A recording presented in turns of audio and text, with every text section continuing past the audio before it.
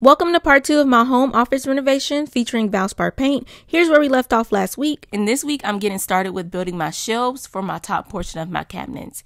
Now I already cut down all my wood in the beginning and I'm just using wood glue and pocket hole screws to attach these shelves together, and I use a spacer to make sure that each shelf is equally distanced.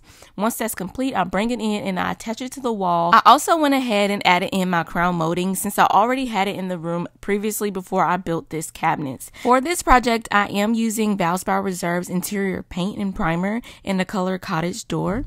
And this is the perfect shade of blue for this room.